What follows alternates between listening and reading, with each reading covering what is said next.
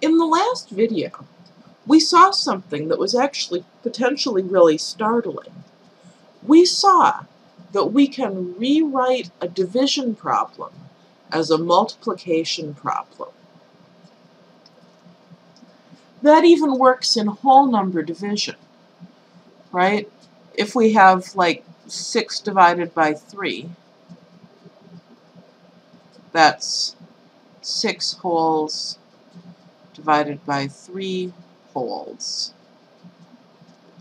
So that's 6 wholes times 1/3. 6 times 1 is 6. 1 times 3 is 3. Divide the numerator and denominator each by 3. And I get 2 wholes. Now, that may seem a little bit disingenuous because I had to do a whole number division in the process, but we can understand the process of dividing by 3 as multiplying by 1/3. And that fact, that division can be rewritten as multiplication, actually explains a lot of things. Ultimately, what we find is that division is just multiplication in disguise. Why is that neat? Well, that's neat because it means that all of those nice things we know about multiplication, we can extend to division by rewriting. What do I mean by that? Well, okay. Multiplication is commutative. I can switch the orders. But division isn't, right? Order matters in division. If I say, for example, 50 times 783 divided by 5, I'd maybe want to do the division first. And it turns out that I can do that, right? I rewrite that as multiplication. I use the commutative property to switch the 783 and the 1/5. And the associative property says that I can go ahead and do this first. And if it makes things easier for me, I can even write it back as division now. So 50 divided by 5, that's easy, that's 10.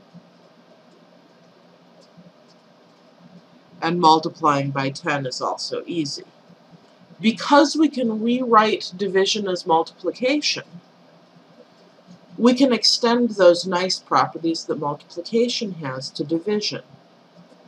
Another thing that this shows us is, this explains why multiplication and division have to come at the same time in the order of operations.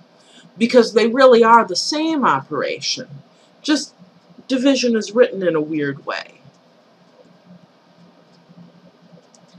Now, there's a word for this property, and the way I'm going to state it is going to feel weird at first.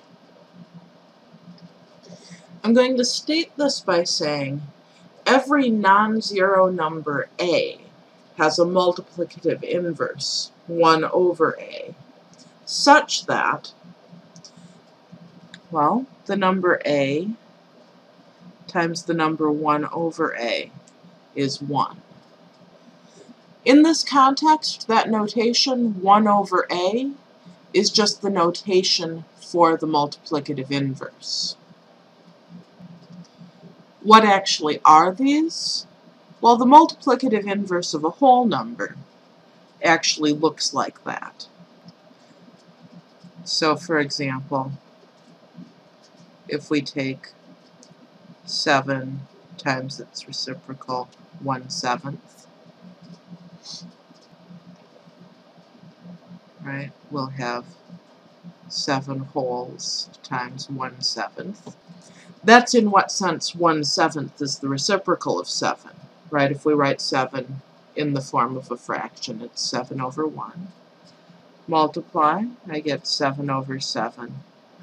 And indeed, that's 1. The multiplicative inverse of a fraction, which we might write as p over q, is its reciprocal, q over p. So for example, 3/5 times its reciprocal 5/3. 3 times 5 is 15. 5 times 3 in the other order is also 15. And again, yes, that's 1. You can see that we'll always have these patterns when we multiply a number by its reciprocal. So you can see that, in fact, this will always give us the multiplicative inverse. Notice that I stated that property in terms of when I multiply these numbers, I get 1. It is a fact that we can always divide by a number by multiplying by its multiplicative inverse. The reason why is actually a little bit tricky to show, and we'll see why this is the case in the future when we have a little bit more of the machinery of algebra at our disposal.